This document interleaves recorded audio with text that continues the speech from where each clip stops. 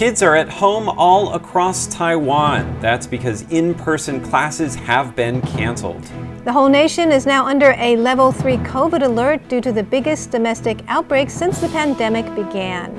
Also in today's show, Taiwan's ambassador to the US, Hsiao Bi-khim, tells us about US-Taiwan ties under the Biden administration. And in Hashtag Taiwan, Leslie Liao shows us the empty streets of Taipei under level 3 COVID alert. This is Taiwan Insider.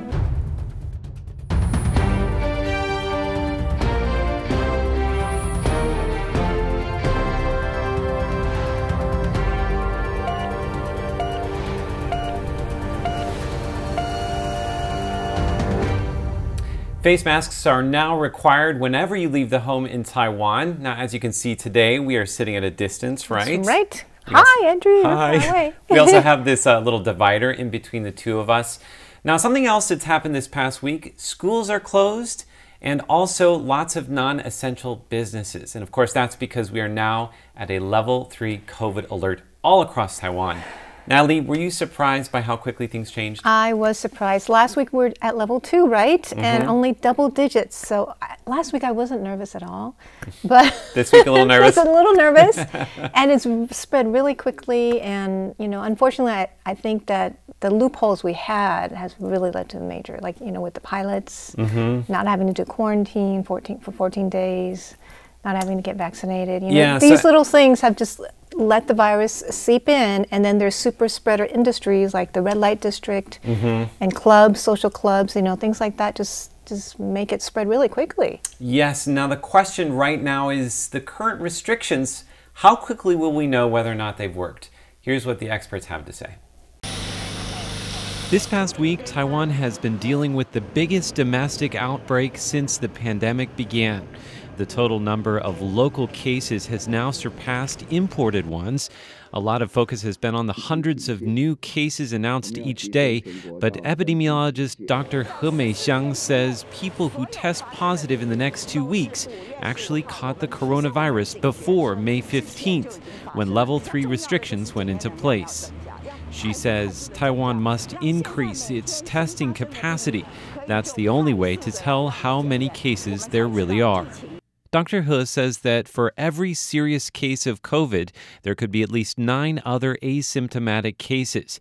That means there could be 1,400 or more infected people out there that have not yet been tested. Dr. He says recent clusters at the Wanhua Tea Houses and the Lions Club started from super spreader events. These events involve a lot of people who are talking, singing, and having physical contact without any social distancing, she says. If someone with the virus is there, it doesn't matter if they're a super spreader or not, the virus is going to spread. So when will we know if Taiwan has contained the outbreak? Infectious disease expert Dr. Wang Renxian says if the measures are working, the case numbers will go down in 2 weeks. He says it will take at least 6 weeks for life to return to normal. For now, the key to stemming the outbreak is social distancing, and if you can, stay home. Well, I do hope it just takes 6 weeks to contain this outbreak. Now, citizens of Taiwan do have a pretty good track record of, you know, following COVID rules. Absolutely. You know, every time you have to enter a store or a restaurant, you also have to register online to let people know where you are, just in case you need to be, you know, contact tracing needs to take place. Now, this past Wednesday, the government rolled out a brand new system which is going to make contact tracing even easier, and that digital registration anytime you enter a store or restaurant. Have a look. All of Taiwan is now under a level 3 COVID alert. This means that people must leave their name and phone number at businesses they visit. The idea is to provide officials with a better idea of a person's movements should they contract COVID-19. But every business has its own methods of registration, and people who visit several places have to provide their information all over again at every stop they make. Thanks to Taiwan's cabinet, though, those concerns are now yesterday's problems. The government has come out with a new system for registering personal information at businesses. All you need to do is scan a QR code. This will generate an automatic message which will send your information to the government's health authorities. Taiwan's new reality may come with its share of inconveniences, but thanks to the government, leaving your information is as easy as 1, 2, 3. Now, one thing that's really important to mention is that SMS that it's going to send, that is completely free. If you'd like some more information, we'll have it for you in the show notes below. There's a lot of anxiety in Taiwan right now over COVID. And remember, Andrew, about 6 months ago, people were anxious about another big thing, which was the US election. That's right. And they were nervous about if Biden becomes president. Is he going to be, close with Taiwan? Yeah, I think people were under the assumption that Trump was better for relations with Taiwan. However, on Tuesday, for the 5th time since Biden took office in January, the U.S. sent a warship through the Taiwan Strait. That's the USS Curtis Wilbur that you can see there. And of course, this is as China continues to send warplanes near Taiwan. Last week, I had the privilege of speaking with Taiwan's ambassador to the United States, Hsiao Bi-khim. Now, I asked her what she saw so far in Biden's policy towards Taiwan. And this is what Ambassador Hsiao had to say. They have emphasized Taiwan as a leader in democracy and also a very important security and economic partner. And the previous administration had described Taiwan as a force for good. If you bring the force for good, a leader in democracy, and a critical partner in security and economics, that does kind of characterize the broad relationship that we have. We appreciate the strong support, and the Biden administration has used the phrase rock solid in our relationship. And the continuity in support does reflect that it is rock solid in a bipartisan way as well. And we appreciate the many bipartisan members of Congress that are also playing an important role in this relationship. The Biden administration has on numerous occasions reassured their continuing support of Taiwan in our international space, in Taiwan's security, and also in many areas of our bilateral relationship, including education cooperation, science and technology cooperation, Coast Guard cooperation, and humanitarian rescues. There's so much in our relationship, and we do look forward to continuing the partnership. And you had mentioned that Secretary of State Antony Blinken said that the U.S. commitment to Taiwan is rock solid. So what do you think he means by that? Well, I do believe that, and I said this on the day of President Biden's inauguration, is we share interests and we share values. Our common values are freedom and democracy. Our interests are in the peace and stability of the region, as well as economic prosperity. And that is certainly what binds our societies, our peoples, our governments together in joint efforts in advancing those values and interests. Taiwan stands on the front line in facing multiple challenges to our democratic system, and U.S. support for us is very important.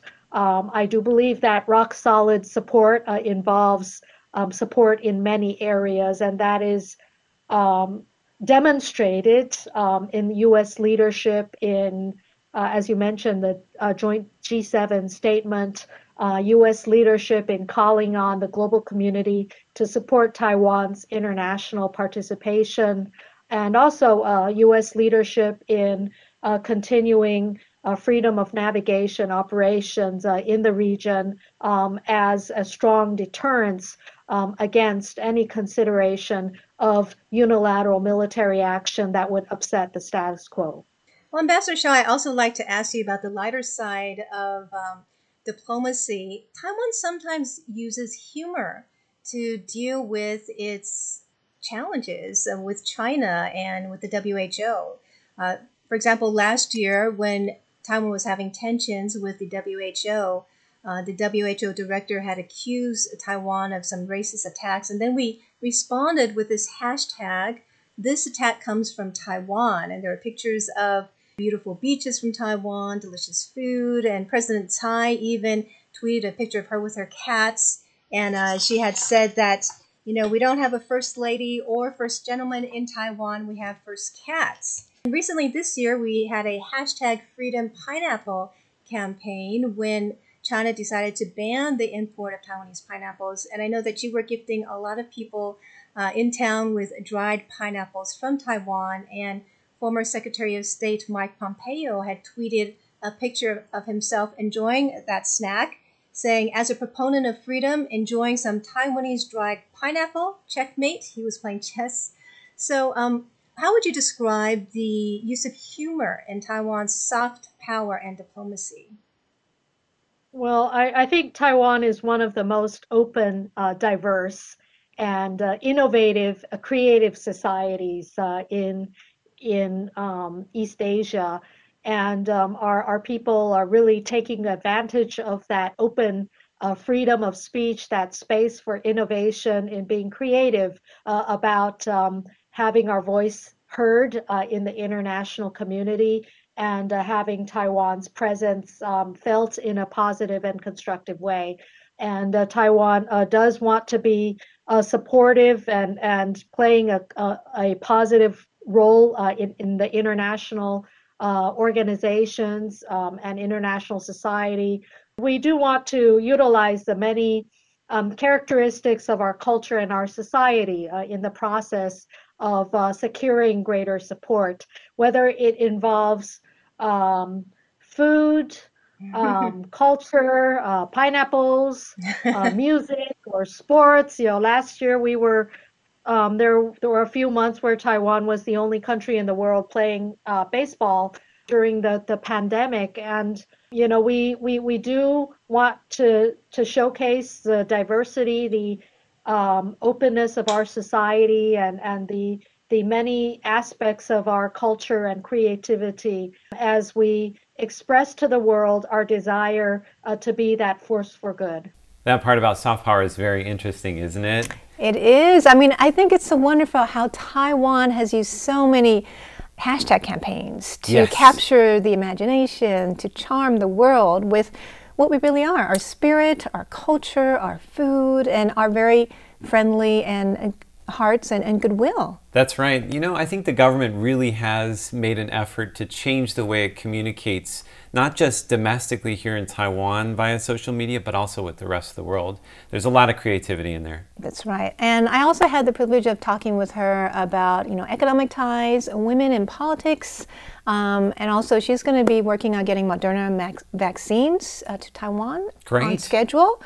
So all that and more in my full interview with her, which is on YouTube and Facebook. I'm not going to sugarcoat it for you. Things are pretty tense right now.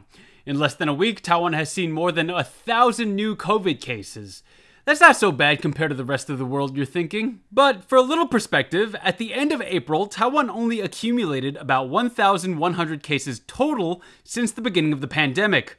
So to have those numbers suddenly double in the matter of days is a little nerve-wracking. People in Taiwan are also readjusting to the reality of school closures, remote working, and social distancing. Some of the images in the news might make your hair stand on end, like this one, and this one. Those anxiety-inducing images might seem like something out of a movie about the end of the world. But while we're on the topic of apocalyptic images, have a look at this one. That is a photo of Taipei City in an area that's usually very busy. As you'll notice, the streets are dead empty. Now, that photo may also look like an image of the end of the world, but unlike the others, that picture brings me immense comfort. Well, alright, this guy's obviously a sociopath, you're thinking, but I assure you, I have a good reason for finding joy in a cityscape devoid of people. Shortly after this outbreak, officials asked people to stay indoors to stop the spread of the virus. That picture is proof of Taiwan's compliance and a symbol of the people's collective will to beat COVID-19, and it just brings me so much comfort. We're the multi-celled organisms here, we're not going down to no microbes. People started sharing pictures of Taipei's empty streets on social media. President Tsai Ing-wen herself thanked people for exercising self-restraint over the weekend and choosing to stay home. There were pictures of empty shopping malls, movie theaters, bus stops, subway stations, you name it. Now, these photos might spell trouble for the economy, and there's no denying that. But for me, the more significant takeaway is that if we can keep this up, then we have a real shot of beating this thing, and that helps me sleep at night.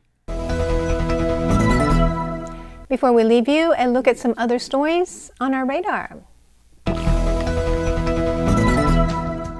Taiwan has set up rapid COVID-19 testing sites in areas that have seen large numbers of recent cases. The tests are free, but Health Minister Chen Shizhong says the only people who should get them are people with COVID-19 symptoms, people who've been in contact with confirmed patients, or people whose travel history matches a current patient. A shipment containing 400,000 more doses of the AstraZeneca COVID-19 vaccine arrived in Taiwan on Wednesday. Officials say it will take at least a week before they are available for use. Their arrival comes amid a sharp jump in domestic COVID-19 cases. Taiwan saw a second day of widespread rolling blackouts this past week. The first time, on May 14th, was caused by human error at Kaohsiung's Xinda power plant. It affected over 4 million households. The Xinda plant was not yet back to normal when a surge in demand on Monday led to blackouts affecting 660,000 households. The government has ordered the state-run Taiwan Power Company to submit an improvement plan within a week. Taiwan has topped a list of the world's best places to be an expat for the third year in a row. The list is the result of an annual survey by expat network Internations. Respondents rated Taiwan's medical system and quality of life particularly high compared to the global average. Now, a lot of people have been working from home this week, so our final question of the day is, what is your favorite thing to do at home? Okay, well, mine is to declutter. I found this very refreshing, getting rid of things I don't like or don't need, and it really renews the whole home. Are you using the Marie Kondo method? That and others. Excellent. Minimalism, too. Love it. All right, mine? Bake. Oh, that's even better. I have become a Creating pandemic things. cliche because I have baked bread already. Really? Yes. It's wonderful. Of course, I was going to say sleep, but for the purpose of our show, I went with bake. Well, thank you so much for joining us for this edition of Taiwan Insider. Be sure to connect with us on social media. Yes, like, subscribe, and leave a comment. We'd love to hear from you. For Taiwan Insider, I'm Natalie Tso. And I'm Andrew Ryan. See you next week.